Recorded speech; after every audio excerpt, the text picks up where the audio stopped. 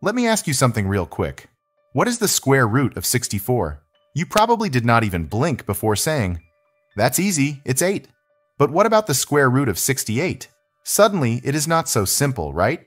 You start guessing. Maybe a little more than 8? That is when it gets a bit tricky. But do not worry. In this video, I am going to show you an amazing ancient trick to estimate square roots of non-perfect squares in lightning speed. Stick around until the end, because I will also show you when not to use this method and how to avoid common mistakes, which everyone makes. Alright, let us start first with the square root of 68. Step 1. Write down the squares of all the numbers from 1 to 10. Now find the perfect square number, which is just less than 68. Here it is 64, and its square root is 8, and write it here. So we know our answer is 8 plus some small fraction. Now take this 64 and subtract it from 68 from it. That gives you 4.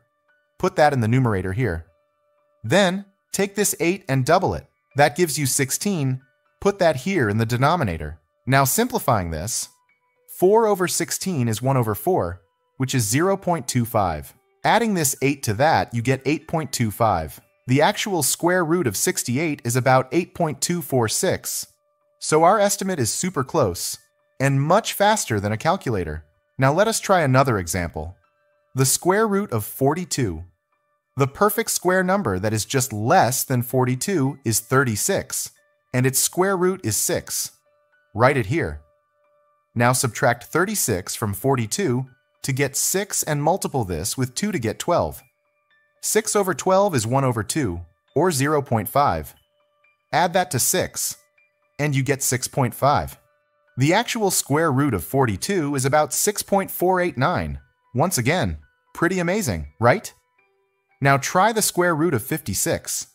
The square number just less than 56 is 49, and its square root is 7. Subtract 49 from 56 to get 7. Double this 7 to get 14. 7 over 14 is again 1 over 2. So our estimated root is 7.5, and the actual value is 7.483. Again, incredibly close, isn't it? One more, we will do this with lighting speed. Square root of 27.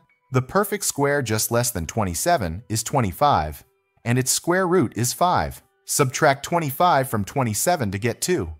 Double this 5 to get 10. 2 over 10 is 0.2, so our answer is 5.2. The real square root is 5.196. Nearly perfect.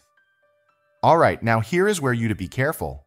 Let us estimate the square root of 2 using this method.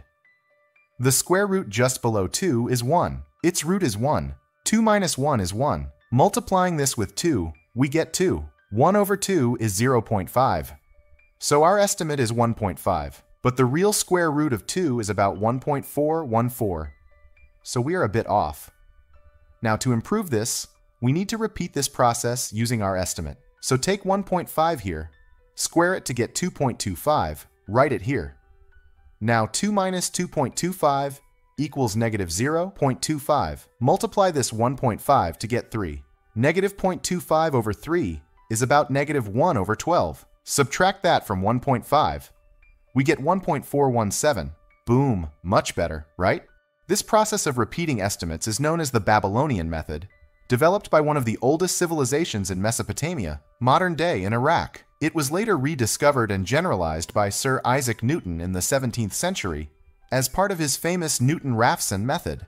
If you enjoyed this video and want to support what I do, please consider subscribing to my channel. And if this video gets 5,000 likes, I will drop another banger math trick just like this one. Thanks for watching, and as always, keep learning, keep solving, and keep having fun.